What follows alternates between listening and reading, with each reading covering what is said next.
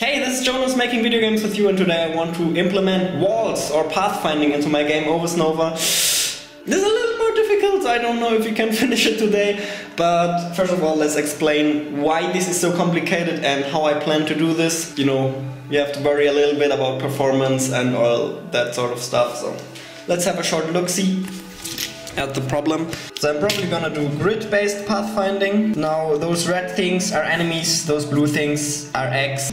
You see the point? We don't know if the closest one is also the one that is really the closest one when we consider all the walls.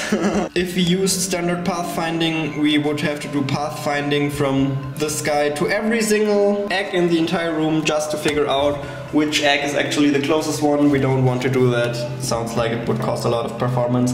So what I want to use is flood-fill pathfinding, and what that allows us to do is to use pretty much as many enemies as we want. And how it works is relatively simple. Pretty much fill the entire screen with paths. So we start directly next to the eggs and say, okay, this is the shortest path to the egg.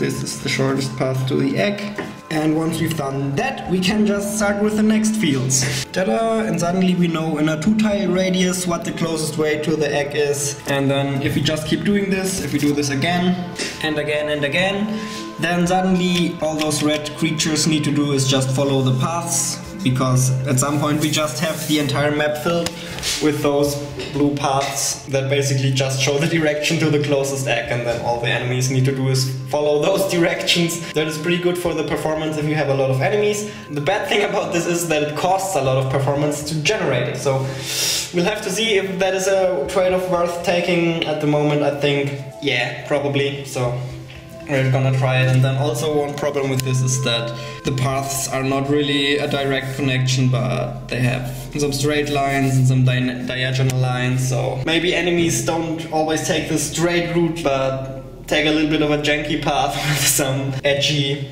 directions, but we'll see, we'll see. So what I'll do is I'll create a new game maker project, because I don't want to just program that in the Ovus Nova project. I just want to try out if this works, how it performs, and then if it works we can bring it into the Ovus Nova project. So let's start a new little game maker project and try it there. A few moments later.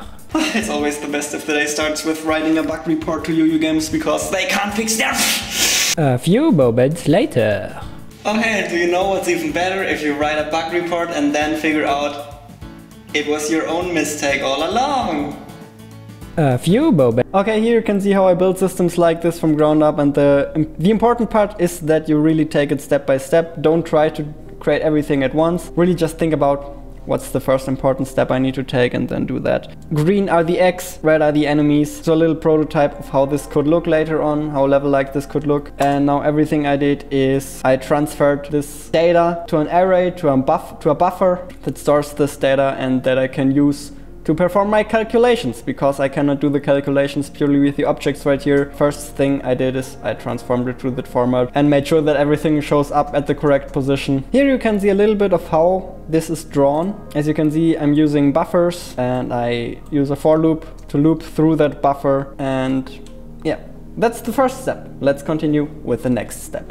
Okay, I got a little further now, but visualizing this stuff is so important. You can clearly see this is completely messed up. This is not how it should look like at all. Basically what I want to show is the distance to the closest egg. Firstly, it's a very small radius. Secondly, why the hell did all of the walls disappear? We should still see the walls in black. Also, why does it only check the distance to the right? So I'll try to find the bugs. Let's see. This is way better, but far from perfect. As you can see, the walls are still not there, and those white lines here are supposed to show the direction towards the closest egg. At the moment they are showing hieroglyphs. I have absolutely no idea, no clue. Okay, look guys, now it looks relatively good. The only thing that doesn't look good is the calculation time, because it takes really long to calculate. While calculating we have 0 frames per second, that's way too long. But then it looks like this, like a beautiful rainbow, and basically the color tells you how far each field is away from the next egg, and then the little line tells you in which direction you need to go to get to the next egg. It's a little hard to see because there are no arrows, there are just lines that face in the correct direction. The only problem is here in the edges the pathfinding slips through. And in order to fix that, I would have to use up even more calculation time. So for now, let's just plug those holes with additional blocks, and then hopefully we can find additional ways to speed this up, because the performance at the moment is absolutely not acceptable. Okay, so here's one speed up you can do in GameMaker that works pretty much all the time and is not all that difficult to set up. Just change the target platform from virtual machine to UU compiler, and all you need to do for that is install Visual Studio and link to the Visual Studio path in the preferences. So this is virtual machine, and what virtual machine means is that all of the code is interpreted, so it's not really compiled. And as you can see here, we have 0 frames per second if I press the enter button in the virtual machine, so it's taking more than 1 frame to calculate the paths. If I switch to virtual machine and try the same thing, we already have 2 frames per second. Woohoo! So that's, let's say, about 4 times as fast, 3 times as fast, 4 times as fast. But of course, it's still not enough. It's far from perfect.